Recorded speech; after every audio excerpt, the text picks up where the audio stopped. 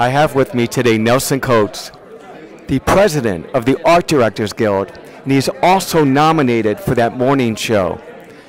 Nelson, talk to me. Tell me what it's like working on the morning show. I know you work with Mimi Leder, and I know Mimi is a phenomenal producer-director. Talk to me about the experience on this show, what you love about it. I doubt you hate anything about it, but just tell me what you want to say.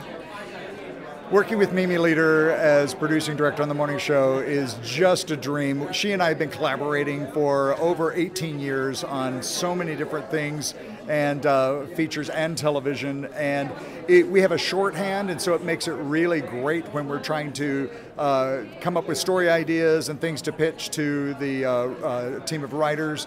We had a new showrunner this year, Charlotte Strode, who is just off the hook and doing amazing ideas, and she would throw the gauntlet down of, I think we should go to space in this season, and you're like, okay, let's do it. And so all of a sudden you're designing, space capsules and rockets and a whole aerodynamic thing, and literally 75% of the work this year is new to this season. It's very exciting that no matter what they throw at me, they challenge and support all of the work of my team. And of course, Jen and Reese and Billy, and this season John Hamm, and are just so great collaborators. Really, really super fun to design spaces for them and to be involved in telling their stories. It's great. Well, every show that has a great cast deserves a set that deserves great sets, because the sets are the environment. I'm an actor too, and the sets bring us to life, and I love the sets that you've created on that show. And what's your inspiration for them?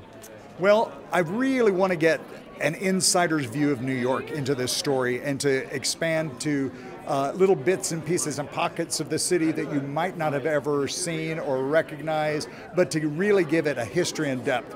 So I've been really pushing for new neighborhoods. Like, we moved Bradley into a loft that I actually built on stage at Sony, but it looks like it's in Tribeca, and used the exterior of an 1884 Mercantile Exchange building as the inspiration for that, but created the whole inside from scratch, and people are so surprised to find out that that's actually on stage. And yet at the same time, we did things in Coney Island, but the Coney Island sequence is partially done in LA. It's super fun to really mess with everyone's perception of what really is New York, and to see how far I can stretch LA to look like New York. And it's really gratifying to have these challenges and be given the support to actually execute them. Well, I got to tell you, I myself had no idea that part of that was literally on a soundstage at Sony. So it's an incredible set. I love this show. I wish you the best of luck tonight. Thank you so much. I appreciate that so much. Thank you. Good luck. Thank you.